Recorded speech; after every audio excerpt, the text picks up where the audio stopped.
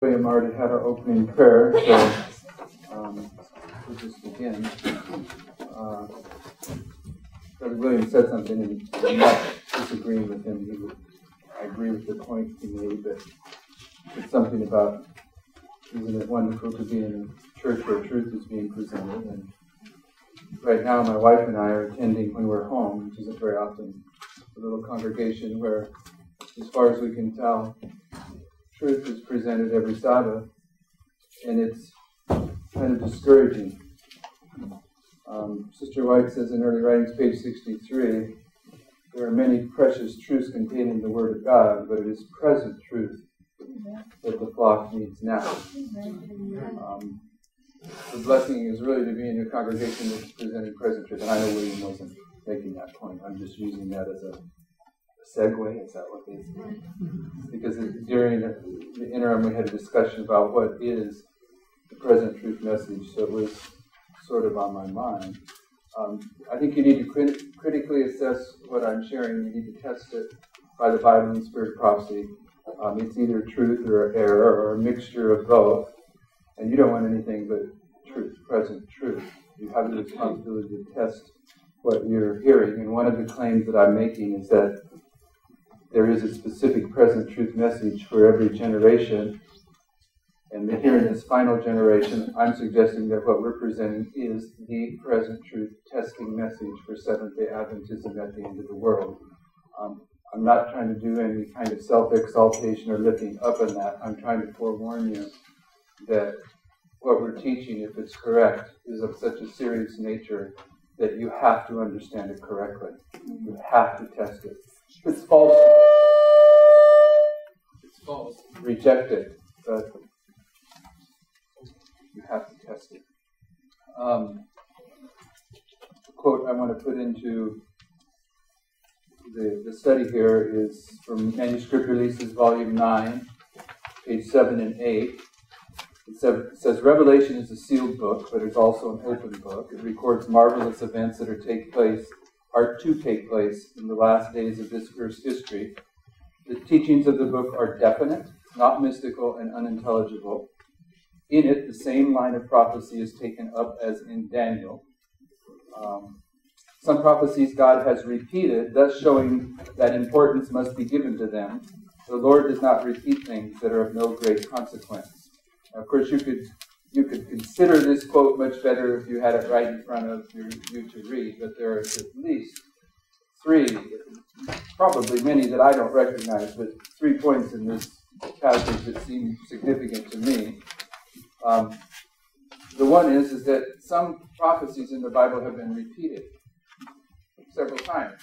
And then she also adds that when the Lord repeats something, it means he's putting an extra special emphasis on it. That's my paraphrase. She says, some prophecies God has repeated, thus showing that importance must be given to them. The Lord does not repeat things that are of no great consequence. So Amen. I would like to point out to you one other thought. The sentence that precedes that says, in speaking of the book of Revelation, in it, the book of Revelation, the same line of prophecy is taken up as in Daniel. Last night we were having a discussion with a brother about a well-known influence in the Latin world in Adventism, one of the most well-known pastors. It is among many in Adventism that teach that the 8 heads of Revelation 17 are popes. 5 popes that have fallen, 1 pope that is, and 1 is yet to come, and the 8th is of the 7. And one of my first arguments to that, there are many arguments to that, because that is just total error. But my first argument is, show me the 8 popes in the book of Daniel, because Sister White says, in the book of Revelation, the same line of prophecy that is in the book of Daniel is taken up. So where are the popes in the book of Daniel? Not there.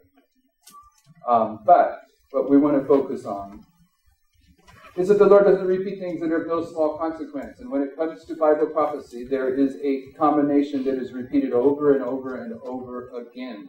And it comes in a simple form, it comes in a complex form. It's the 3-1 combination, and it's representing the 3 angels' messages that came into history in the Millerite time period, followed by the 4th angel at the end of the world. The 4th angel being the angel of Revelation 18, which is Adventists, we understand, is the loud cry of the third angel's message. We understand that that is the latter rain. We call it the fourth angel. There's actually two angels there, right? Right? Amen? If you understand there's two angels and the fourth angel, say amen. Amen. Okay. In verse 1 through 3, a mighty angel comes down out of heaven and the earth is lightened with his glory. And then verse 4 says, and I heard another voice. There's two angels there. But in any case, that combination, the 3-1 combination, is identifying the three angels' messages that came into history in the Millerite time period, ultimately to be followed by the fourth angel's message. This combination you see running throughout the Scriptures over and over again. When you see a prophecy in the Scriptures that is illustrating the end of the world, many, many times you will see the 3-1 combination. We know that Noah is an illustration of the end of the world, and Noah and his 3 sons got up on the ark. In Numbers 22, just before the children of Israel were to enter the promised land, King Balak hired Balaam to curse Israel. He pronounced 3 blessings instead of 3 curses. This disappointed King Balak, and I'm saying disappointed for a purposeful reason. After the third waymark, we will see a disappointment illustrated. We're going to deal with that as we proceed. But after Balaam's 3 blessings, before he went home, he pronounced the 4th blessing. There are, I forget now, usually I know, there's at least 11 places where Sister White, different places, identifies Nebuchadnezzar's testing image in Daniel chapter 3 as symbolic of the Sunday law test. And if you've ever wondered why Daniel wasn't in Daniel chapter 3, it's because he would have thrown off the combination. Because the test of Nebuchadnezzar's image in Daniel 3 is a Sunday law test, and Shadrach, Meshach, and Abednego come to the Sunday law test. And then when King Nebuchadnezzar finds out that his 3 best men didn't bow down to the testing image, he's disappointed, but he throws them into the fire furnace anyway, and a 4th appears with them. The Mount of Transfiguration, Jesus, which is an illustration of the end of the world, Jesus took 3 disciples with him. Over and over again in passages of the Scriptures where the end of the world is illustrated, such as the destruction of Sodom and Gomorrah, Abraham was visited by not 4, not 2, but by 3 heavenly visitors. And the 3-1 combination is illustrating that that particular prophetic passage has some direct relevance to Adventism. And by Adventism, I mean the beginning of Adventism in the Millerite movement and the end of Adventism when the 144,000 are raised up. We know as Seventh-day Adventists from the writings of Sister White that we are almost at the point in time when every earthly support is going to be cut off. And that condition that we're about to enter into, if we're faithful, is illustrated in the book of Job. And in the book of Job, he had 2 friends or 4 friends that come into that scenario and deal with him.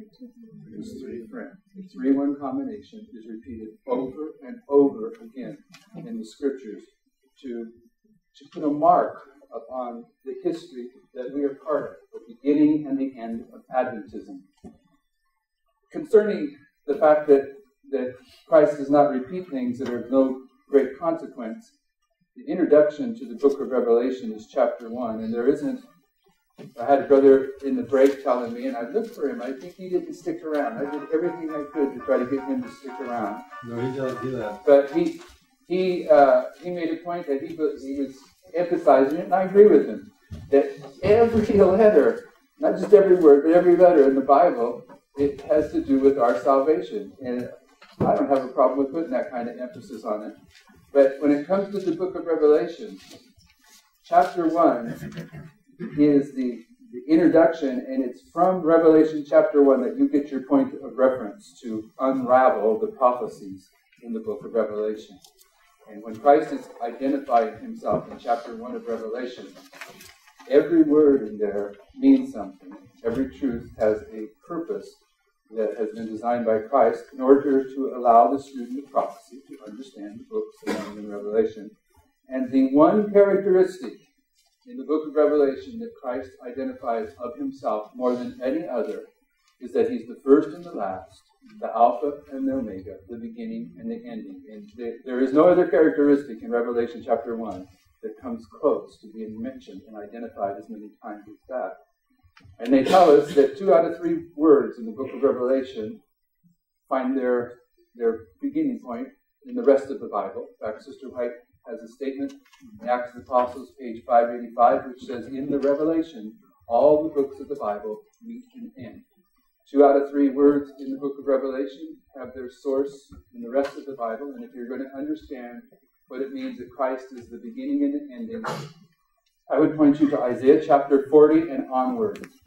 From Isaiah chapter 40 to the end of the book of Isaiah, you will see him referring over and over again to the first and the last, the Alpha and Omega, the beginning and the ending.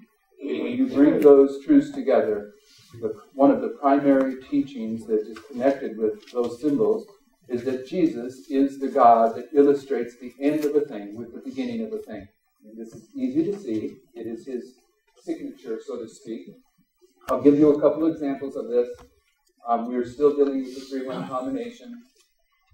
But the 1260-year time prophecy of the papacy ruling the world begins in 538. What historical event marks the beginning of the 1260-year rule? It's when the last ruler of the Goths is driven out of the city of Rome. That's what starts the 1260 years. Isn't that correct? If it's correct, say amen. Amen. It is correct. When the ruler of the Goths fled the city of Rome, the 1260-year time period began, and it ended when the ruler, the Pope, that was ruling from the city of Rome, was taken out of the city of Rome. At the beginning of the prophecy, you see a ruler taken out of the city of Rome. At the end of the prophecy, you see the ruler taken out of the city of Rome. Jesus illustrates the end from the beginning. On the testimony of 2 or 3, I think, is established.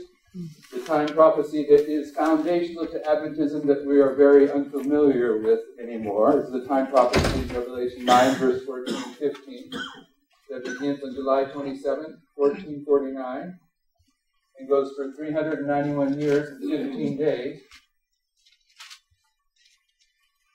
and concludes on August 11, 1840. And what begins this time prophecy is there's a king, or there's a man that is supposed to inherit the throne, but at that time the 4 great powers of the Turks were so strong that this king refused to take the throne until he received permission from these 4 great powers in Turkey. And if you have to have permission to be the king, you're no longer the king. So the beginning of this prophecy is when a king surrenders his national sovereignty to 4 great powers. That's the beginning of the 391-year, 15-day time prophecy, and it's in agreement with the pioneer understanding of that time prophecy. This is my interpretation. This is how they'll teach it too, if you're not familiar with it. And the end of that time prophecy is when the last ruler of Turkey no longer had any strength left, and he surrenders his national sovereignty to the 4 great European powers. At the beginning of the time prophecy, you have a king surrendering his national sovereignty to 4 powers, and it ends when a king surrenders his national sovereignty to 4 powers. The beginning of the prophecy illustrates the end, because Jesus illustrates the end with the beginning. He's the first and the last. He's the Alpha and Omega.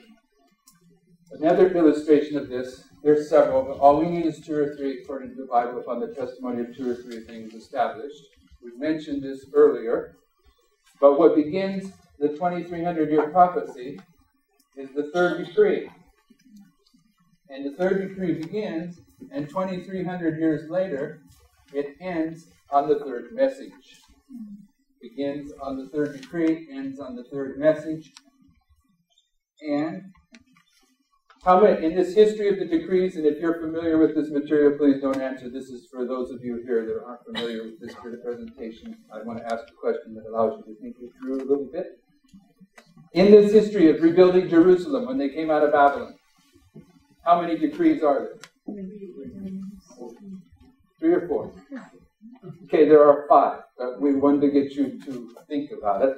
The 4th decree was the decree of Nehemiah when he came back and finished the work. Remember, the streets and the walls were going to be built in troublous times, and Nehemiah is the one the Lord used to finish the work. And before Nehemiah came back, he received a decree from the king.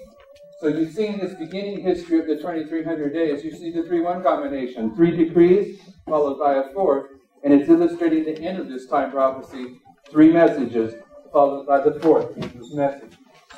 And there's always a distinct break between the 3rd and the 4th. That's why it's a 3-1 combination.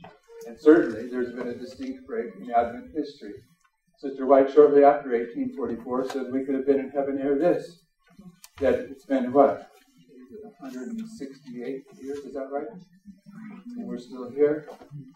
So, this 3-1 combination, when you see it with Noah and his 3 sons, or with Abraham and the 3 heavenly visitors, it's a very simple expression of this combination. But in the illustrations like the 2300 days is where you will get complex information about the 3-1 combination.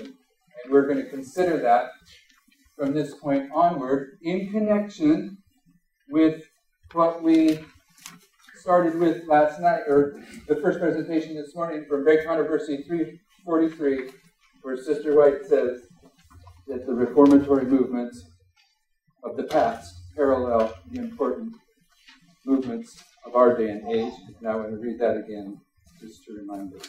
Great Controversy 343. The work of God in the earth presents from age to age a striking similarity in every great reformation or religious movement. The principles of God's dealing with men are ever the same.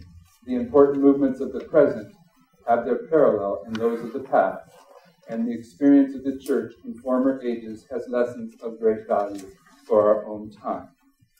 And what we're going to begin with now is to try to look at the reformatory movement of the Millerite history that we're saying begins at the time of the end in 1798 when the book of Daniel is unsealed and reaches its conclusion on October 22nd, 1844. But it can't be separated from the fact that this history also includes the 4th angel's message down at the end of the world. We're going to deal with that later. But right now we're looking at the history of 1798 to 1844.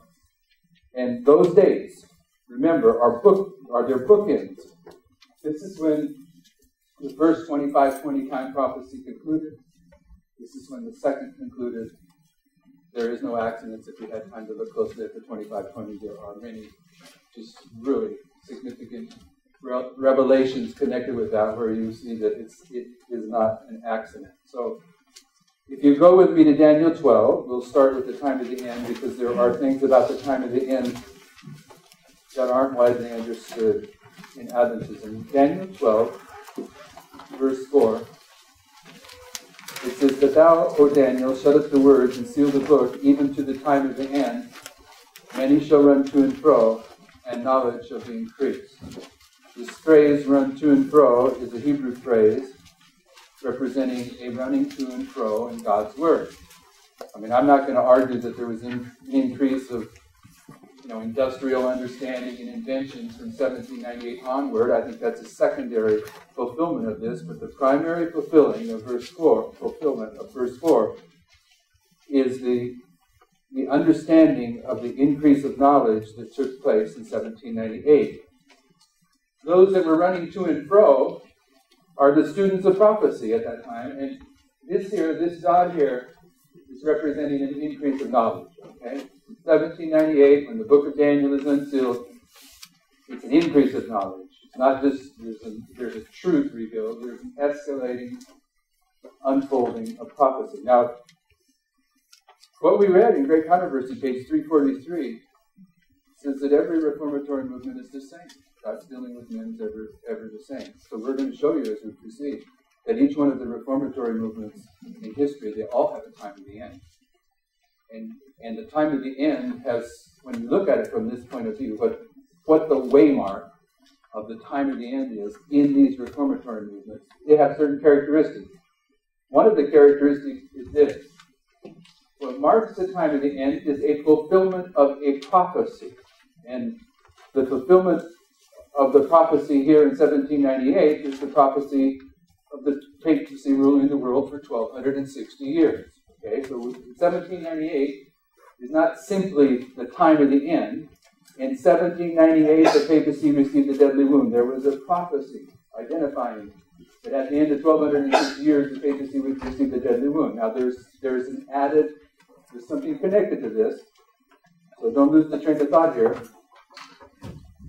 When that prophecy is fulfilled, the fulfillment of this prophecy sheds light upon the upcoming epoch of sacred history. We have always understood in Adventism correctly understood. If you go to Daniel 7, if you're in Daniel 12, look at verse 25 of Daniel 7. It says, "And he shall speak great words against the Most High, and shall wear out the saints of the Most High, and think to change times and laws." Who's under discussion? The papacy. "And they shall be given into his hands, the saints shall be given into his hands, until the time and the dividing of time." The papacy is going to rule the world and persecute the saints until 1798, right? That's what this verse is saying. And then notice the next verse. "But the judgment shall set." In Adventism, we have always correctly understood that the judgment cannot take place until after the papacy receives the deadly wound.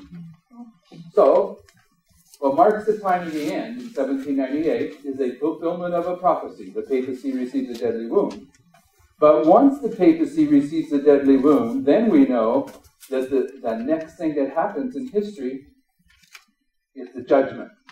The fulfillment of this prophecy, the papacy's deadly wound, identifies that the next epoch of sacred history is about to take place.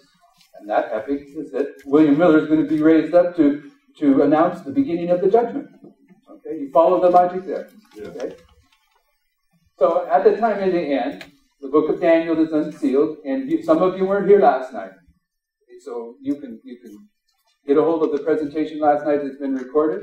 We had some references to back up what I'm going to say here very briefly. In Revelation chapter 5, John sees God the Father sitting upon the throne with a book that's sealed with 7 seals. That book is the Bible. Sister White says so. And no man can open that book that's sealed with 7 seals. And because no man can open it, John weeps much. It's important to keep that in the back of your mind, that John wept much. And as soon as John weeps much, then the Lion of the tribe of Judah, which is Christ, who has prevailed, he begins to open the book that's sealed with 7 seals. And then we know chapter 6 and onward, Jesus is opening the 7 seals of Revelation. And we know that each of these seals are operating upon the principle of repeat and enlarge. Before you get to chapters 4 and 5 of Revelation, you have chapters 2 and 3, and you have the 7 churches of Revelation. And the 7 churches of Revelation give the history of the Christian church until our day and age, till the end of the world. And when the seals are being opened, this is repeating that history and enlarging upon it. And so when Jesus begins, the Lion of the tribe of Judah, to unseal these seals, in chapters 5 and 6 of Revelation and onward, what he's doing, remember, the same line of prophecy that's taken up in the book of Revelation is in the book of Daniel. When the Lion of the tribe of Judah is unsealing the Bible, because that's what it is, in Revelation 5 and 6, he's unsealing the book of Daniel in 1798. And there's suddenly an increase of knowledge, and sure enough, the Millerites came to understand the seals and the trumpets and the churches of Revelation because the Lion of the tribe of Judah unsealed it to them. As the increase of knowledge proceeds, there comes a time where the message of that time period will be formalized. If you can't read this in the back, this says message formalized. In 1833, the Lord raises up William Miller to put the message of that hour into a package that is destined to test that generation. And we read that last night and referred to it this morning. Early Writings, page 259.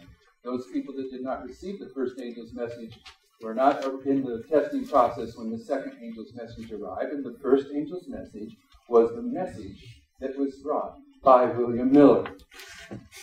You follow these waymarks so far. Every reformatory movement is the same. They all begin with the time of the end. The time of the end is a fulfillment of a prophecy. And when that prophecy is fulfilled, it will shed light upon the upcoming history. As the increase of knowledge takes place, when this prophetic truth is unsealed, there will be students of prophecy that are running to and fro in God's prophetic word. They are understanding the increasing light. And then there comes a point in time where the message for that particular history is formalized. It's put into a package. And the Lord used William Miller to do so. His message went through history for a period of time, roughly 7 years. And then there comes a point in time when the message is empowered.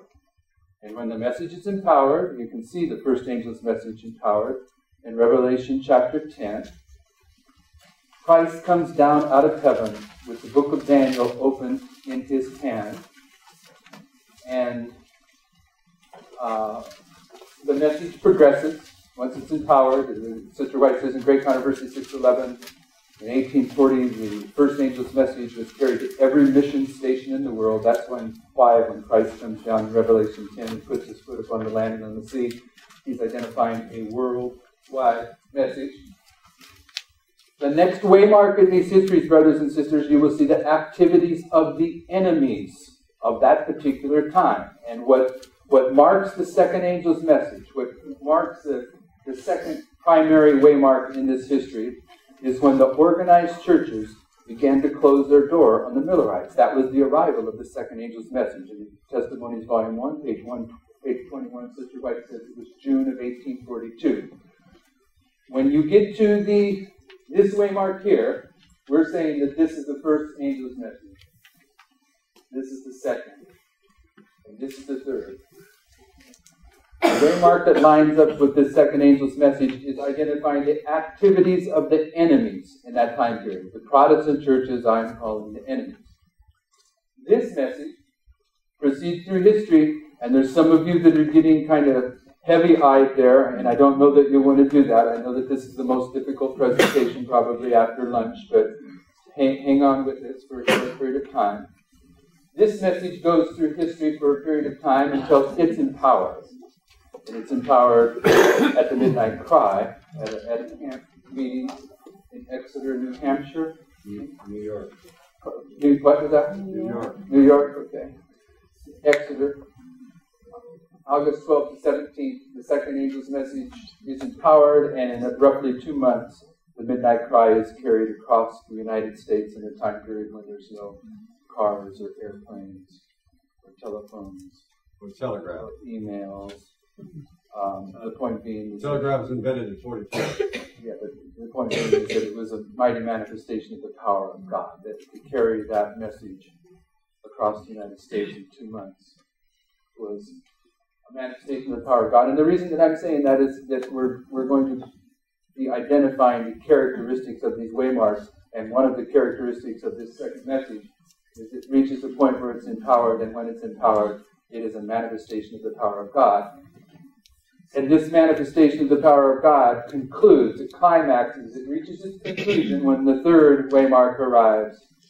And associated with the third waymark, you will see judgment illustrated.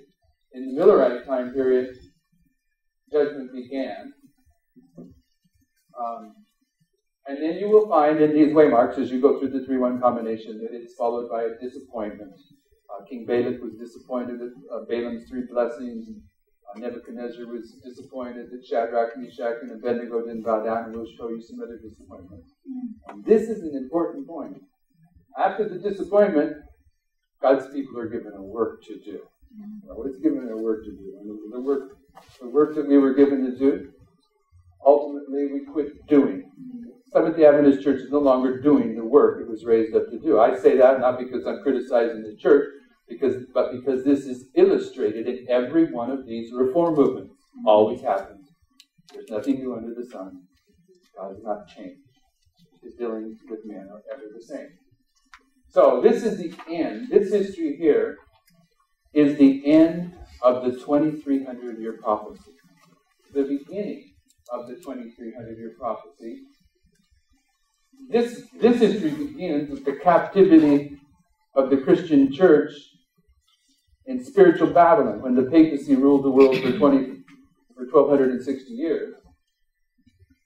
This history, the history of the 3 decrees, the history of God's people coming out of Babylon to rebuild Jerusalem, it begins with the captivity of Israel in Babylon. So it's preceded by a captivity. And what I'm saying is that there will always be a prophecy that's fulfilled that marks the time of the end.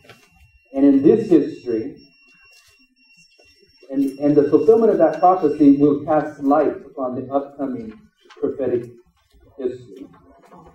In this history, the coming out of Babylon, what prophecy do you think marks the time of the end for that history?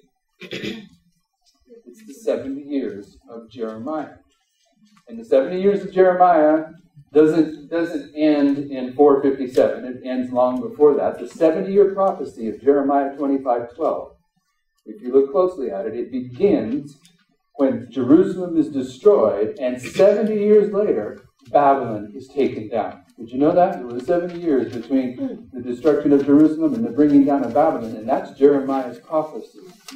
So what I'm saying is when Babylon comes down, the fulfillment of that prophecy, the children of Israel are going to come out of Babylon. Babylon's down. Now it's time for them to return to build Jerusalem. I'm saying that with the fulfillment of Jeremiah's 70 years, Babylon's removed.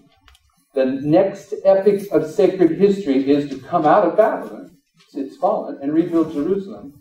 At that point in time, you should see prophetic light that's unsealed, and you should see students of prophecy understanding the increase of knowledge as they run to and fro in God's Word. And where do we see the students of prophecy understanding the fulfillment of Jeremiah's prophecy as a marker for being time to return to Jerusalem? If you turn to Daniel chapter 9, verse 1, it says this. In the first year of Darius, the son of Ahasuerus, of the seeds of the Medes, which was made king over the realm of the Chaldeans, in the first year of his reign, I, Daniel, understood by the book the number of the years whereof the word of the Lord came to Jeremiah the prophet, that he would accomplish 7 years in the desolations of Jerusalem. That's Daniel 9, verse 1 and 2. And Daniel immediately goes into his prayer. And what is his prayer about? About allowing the Lord's people to go back and rebuild Jerusalem. Daniel here represents the students of prophecy that have understood the time of the end and began to understand the increase of knowledge for that generation. And the knowledge for that generation was that it's time to go back to Jerusalem and rebuild it. Okay?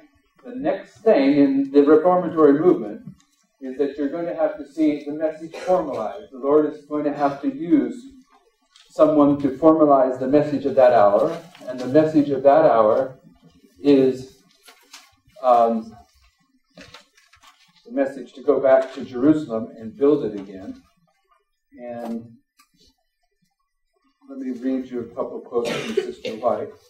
We already mentioned this earlier today, but I was going pretty fast. The person that recognizes from God's Word the message of the hour is Cyrus. And I have the quote I want to read here.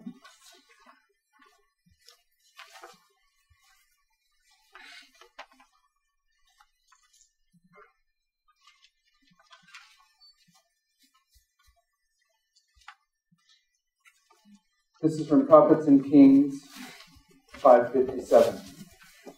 And now, just at the time God had said he would cause his temple at Jerusalem to be rebuilt, he moved upon Cyrus as his agent to discern the prophecies concerning himself, with which Daniel was so familiar, and to grant the Jewish people their liberty. Cyrus came to understand, with the increase of knowledge, that it was time to go back and rebuild Jerusalem. And he was going to be the agent that made this happen by passing the first decree. And he sort of backslid in that commitment. And Prophets and Kings 5:71 says this. While Satan was striving to influence the highest powers in the kings of Medo-Persia to show disfavor to God's people, angels worked in behalf of the exiles. The controversy was one in which all heaven was interested. Through the prophet Daniel, we are given a glimpse of this mighty struggle between the forces of good and the forces of evil. For 3 weeks, Gabriel wrestled with the powers of darkness, seeking to counteract the influence at work on the mind of Cyrus. And before the contest closed, Christ himself came to Gabriel's aid. And she quotes Daniel 10:13 and says, all that heaven could do in behalf of the people of God was done. The victory was finally gained. The forces of the enemy were held in check all the days of Cyrus and all the days of his son Cambyses, who reigned about 7.5 years. After Cyrus understood his role from God's word, as there was an increase of knowledge about this particular history, it was necessary for his message to be empowered. And when his message was empowered, Michael, a divine symbol, came down out of heaven in order to empower it. And the first angel's message was empowered. Now, one of the characteristics I have not yet mentioned, that I'm going to put in the record here, is this first waymark in these different histories. It always has some type of worldwide aspect. In Great Controversy 6:11, later on this week, we will read that passage word for word. I'll just point forward to it at this time. In Great Controversy 6:11, Sister White says, in 1840, the first angel's message was carried to every mission station in the world. Whereas she teaches, and the historians confirm, that the second angel's message was fulfilled in the United States. The second angel's message was not fulfilled in the world, it was fulfilled in the United States. But the first angel's message was carried to every mission station in the world. One of the characteristics of the first waymark is that it is worldwide in its aspect. Turn with me, if you would, to Ezra chapter 1. Should be a very familiar book to every Seventh-day Adventist, because it is definitely the foundation of Adventism. It marks the beginning of the 2300 years. In Ezra chapter 1, verse 1, it says this. Ezra chapter 1, verse 1. Now in the first year of Cyrus, the king of Persia, that the word of the Lord by the mouth of Jeremiah might be fulfilled, the Lord stirred up the spirit of Cyrus, king of Persia, that he made a proclamation throughout all his kingdom, and put it also in writing, saying, Thus says Cyrus, king of Persia, the Lord God of heaven hath given me all the kingdoms of the earth, and he has charged me to build a house at Jerusalem, which is in Judah. Now, what I want you to see here, brothers and sisters, is that Cyrus is saying that he's the king of all the earth, and that he's the ruler over all the kingdoms of the earth. When he makes his decree, it is worldwide. Whereas the following decrees by Darius and Artaxerxes, they make no claim to being worldwide. Whereas Cyrus, who proclaims the first decree, his decree is worldwide. He is the king of all the kingdoms of the earth. Now, I asked a trick question earlier, and by and large, reflect on the trick question. And the question was, how many decrees are there in this history? And we're suggesting that the first decree is the decree of Cyrus. The second decree, the decree of Darius. The third decree, the decree of Artaxerxes. And then down here, the fourth decree, the decree of Nehemiah. But I said there were 5 decrees. All right? And I want to show you the 5th decree. And the reason the 5th decree is not acknowledged is these 4 decrees that we do acknowledge are decrees that contribute to building Jerusalem. But in this history, there is a decree that stops the work. And the characteristic of the second waymark is the activities of the enemy. So in the history of the second waymark, I want to show you that there is an activity of the enemies identified. And in chapter 4, in between the first decree and the second decree, in chapter 4 of Ezra, in verse 21, you'll see a decree made by the king that was then ruling. His name is Artaxerxes, and they call him Artaxerxes here in Ezra, but it is not the same Artaxerxes who gives the third decree. In fact, Sister White, when she comments on this king, calls him false Smyrtus. He was an impostor, but nevertheless, he was ruling during this time, and the enemies of the Jews attempted to stop the work, and they appealed to this king, saying, if you allow the Jews to continue to rebuild Jerusalem, they're going to be a thorn in their flesh, and you need to make them stop. And in verse 21, it says, "Give you now commandment to cause these men to cease, and that this city be not builded until another commandment shall be given." And if you drop down to verse 24, you see the conclusion of this decree. It says, "Then cease the work of the house of God, which is in Jerusalem." So it ceased until the 2nd year of the reign of Darius, king of Persia. So in the history of the second decree, this is not the second decree. This is the false decree here that stops the work. You see the activities of the enemy. It's from this stoppage of work that the Jews appeal to the next king, Darius, saying that Cyrus had given us permission to build, and Cyrus does a search. And sure enough, Darius does a search, and he finds Cyrus's decree.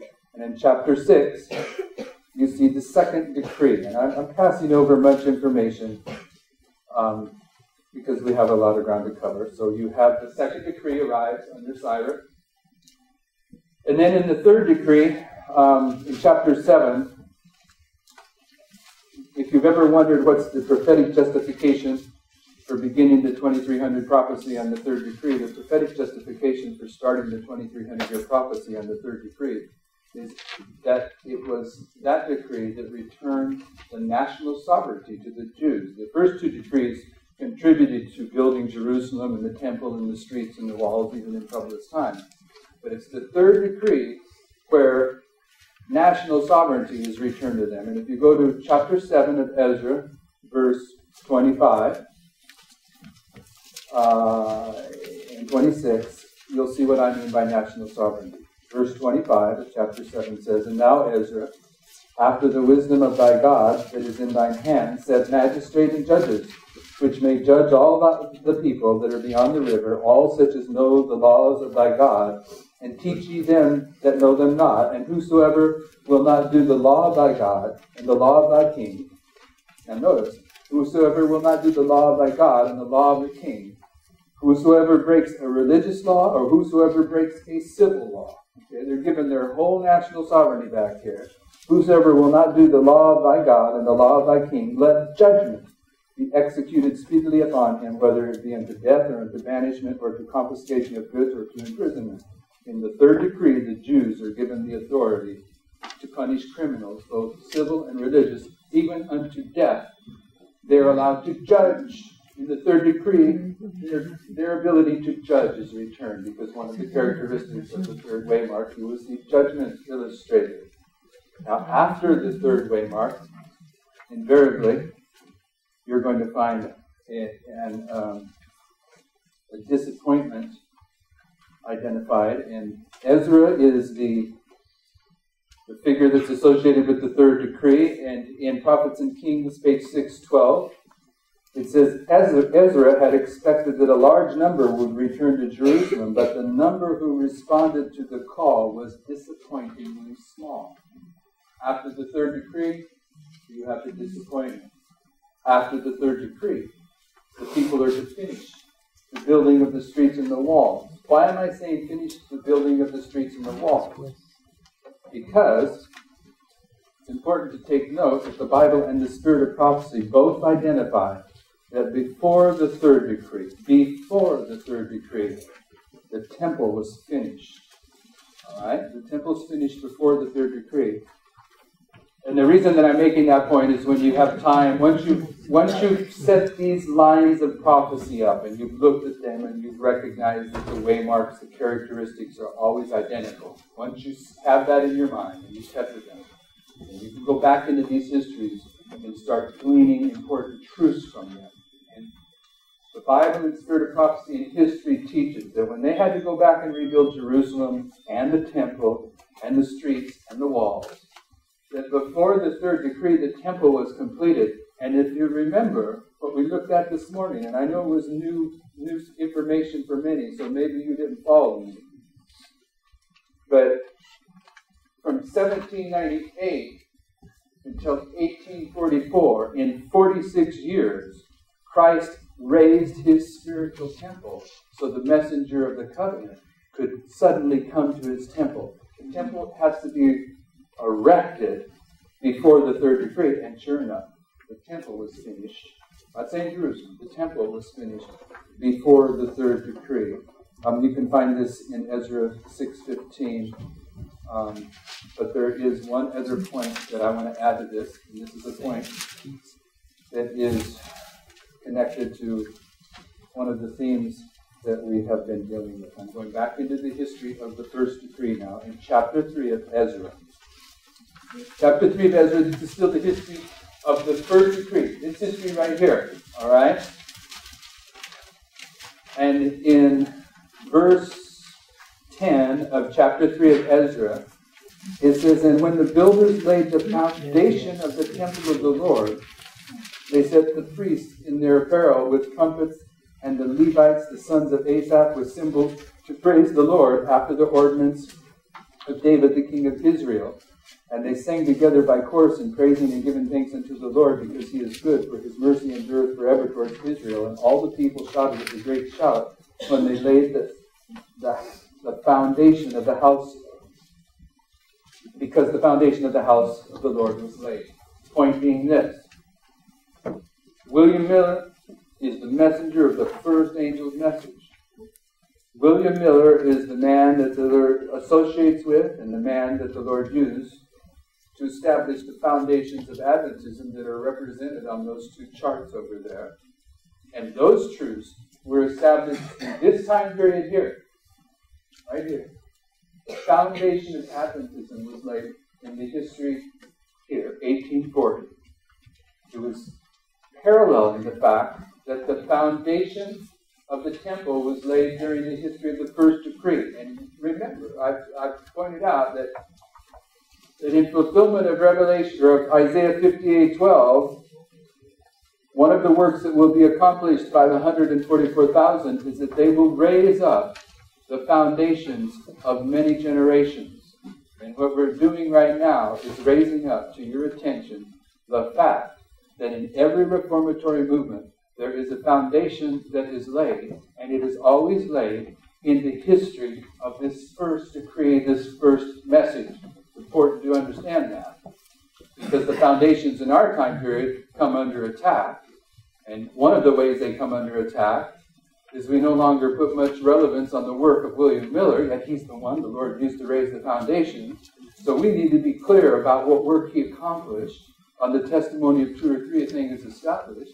If you and I understand conclusively that the work that William Miller accomplished in laying the foundation of Adventism is valid, then we're going to be prepared to withstand all the modern theologian arguments that are brought to bear suggesting that his reasoning was flawed. This is important information, because if we maintain the foundational understandings of Adventism, we will have the key to unlock the message of Revelation that is unfolding today. And there is one that's unfolding today. So the foundation is laid in the history of the first decree. Then you see the activities of the enemies when there's the fifth decree, essentially, to stop the work in that entire history. Then the second decree, the third decree, Ezra's disappointment. A work is given to ancient Israel to finish rebuilding Jerusalem. Did they do it? They did not do it. They quit doing the work. Remember the story. They started building their own homes, and the Lord had to raise up Nehemiah. That's the apostasy. There is a work given to them. Finish building the city. They started building their own homes. Maybe this is too severe of a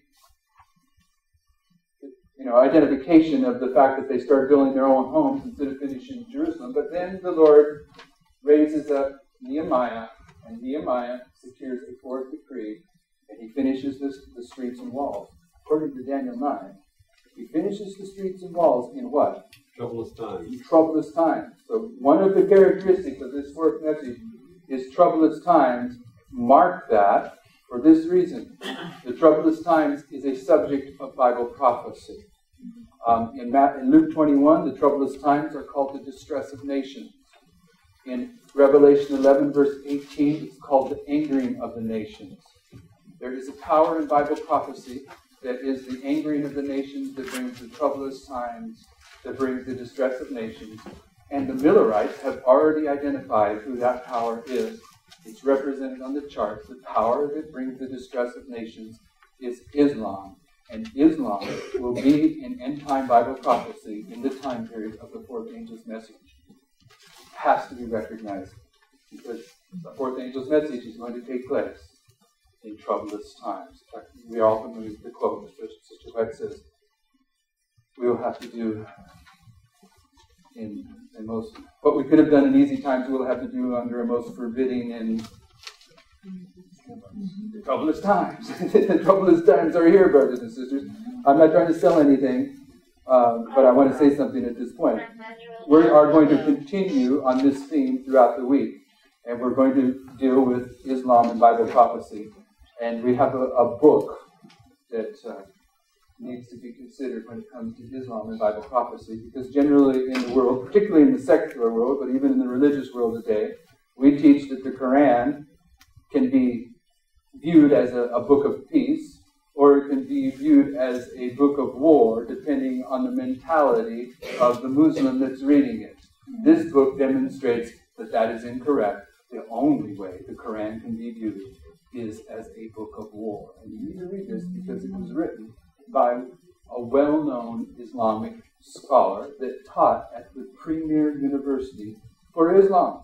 And so when we're going to suggest as the week proceeds that Islam is the third woe of Bible prophecy and that it is bringing an escalating crisis upon the world that will produce the environment in the United States to bring the Sunday law and ultimately lead to all the cataclysmic end-time events that we understand that are going to take place in Adventism.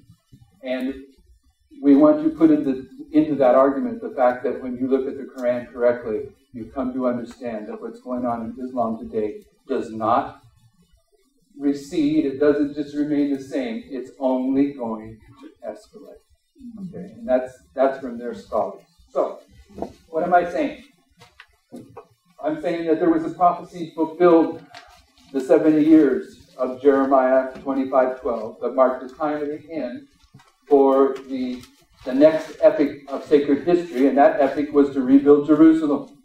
And at that point, there was an increase of knowledge about this upcoming history, and the person that is used in the Bible to represent those that are running to and fro in this history was none other than Daniel the prophet. And that the person that understood from this prophetic message that it was the person that was used to formalize the message was Cyrus. Cyrus understood from the prophecies it was time to rebuild Jerusalem.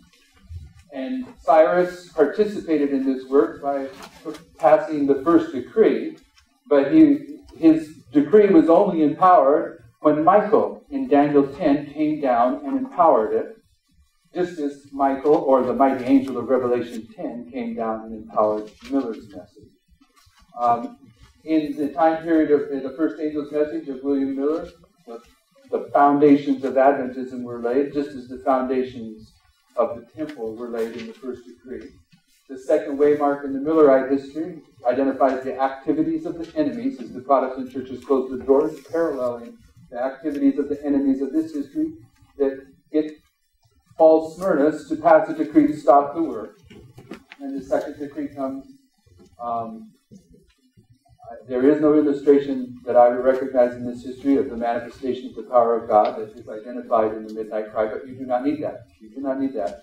You need the testimony of 2 or 3, so when you bring all these lines of prophecy together, when you see the manifestation of the power of God in 2 or 3 lines, it's assumed to be there in all of them. And that's how we have always understood it as Seventh-day Adventists, whether you've thought about it or not.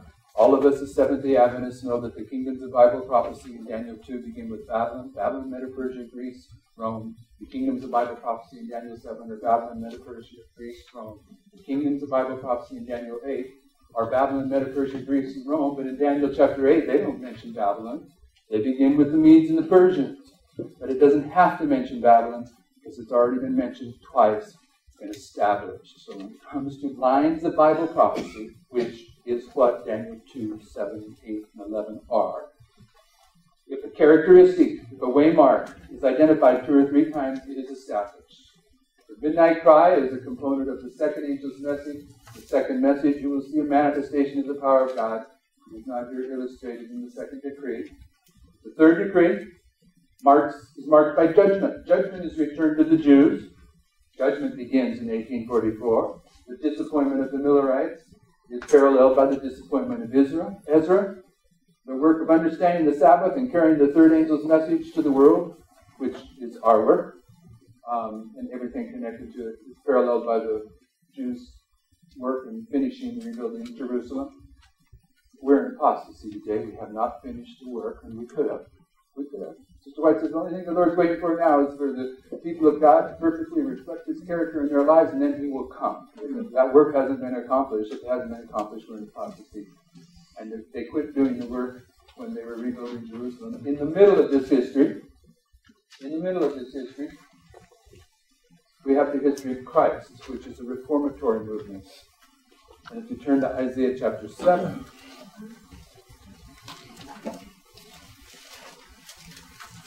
verse 10 of Isaiah 7, it'd be really good if we could spend about an hour on Isaiah 7, because Isaiah 7, the first 9 verses, mark the beginning points of both 25-20 time prophecies.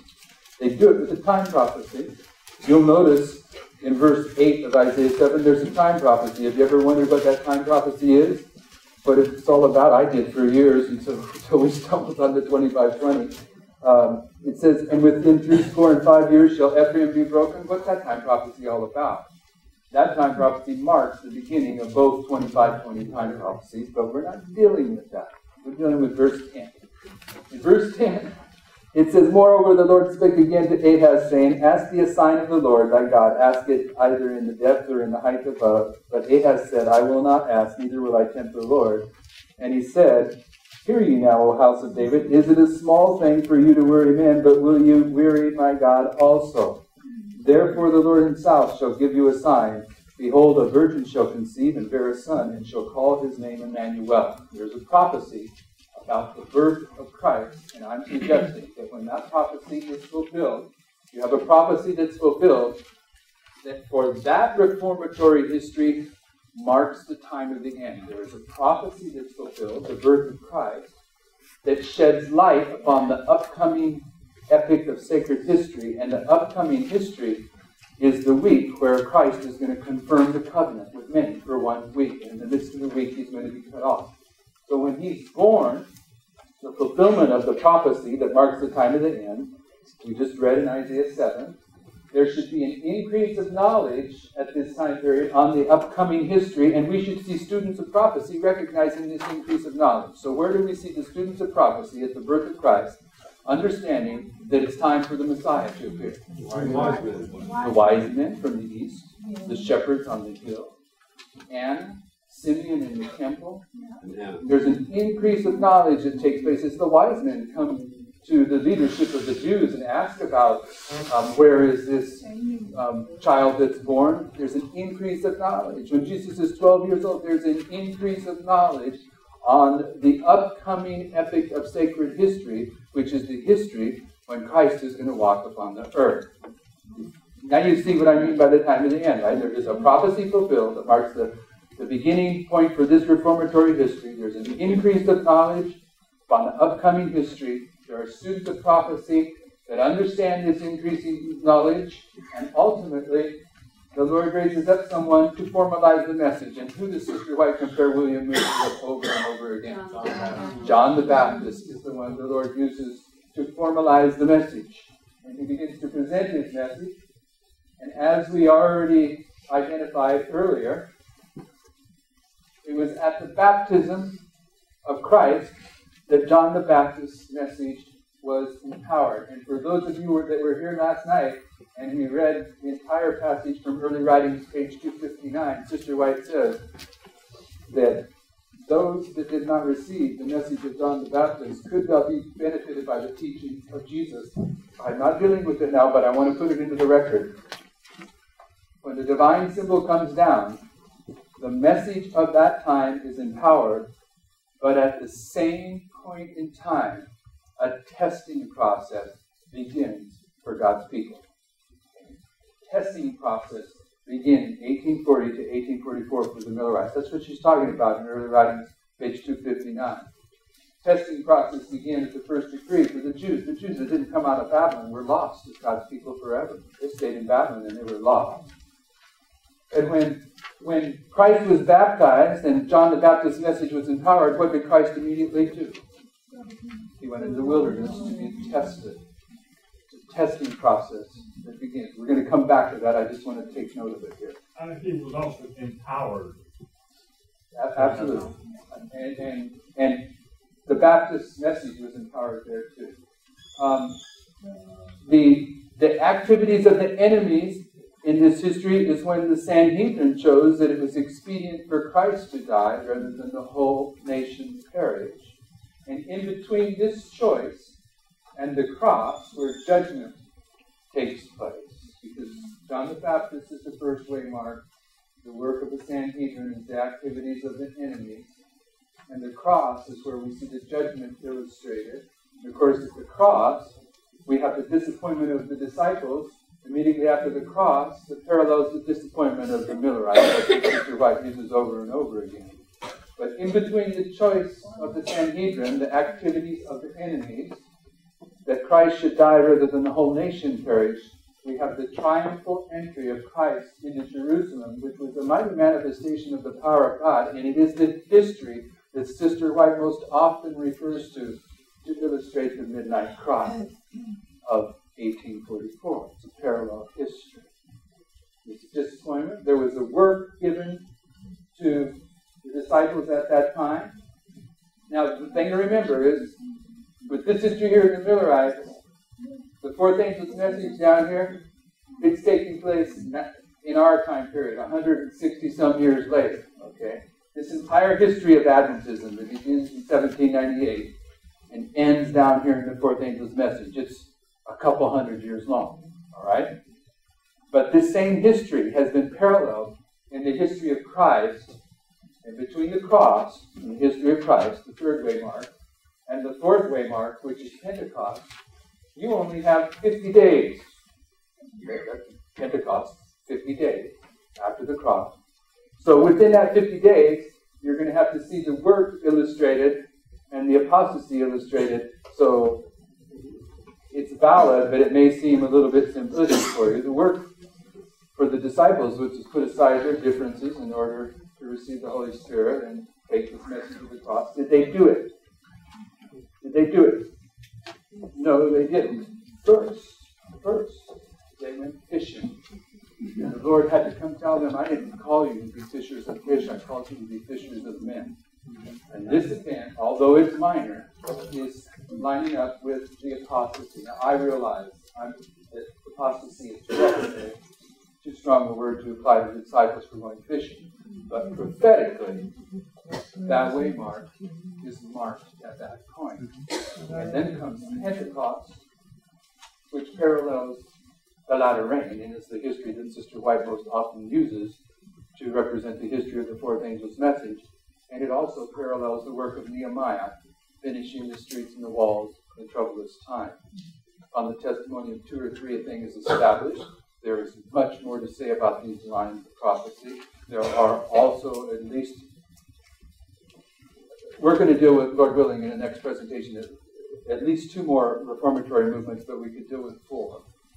And we're going to build some information on this, and then we will bring them all together, Lord willing, and show you that this history here, it's always repeated in every reformatory movement, is repeated when the 144,000 are raised up. And I'll give you an easy one to see. This is something that we all know. We all know this when I'm going to show you as to close, so you can see how this does line up with the reformatory movement that's taking place among God's people today.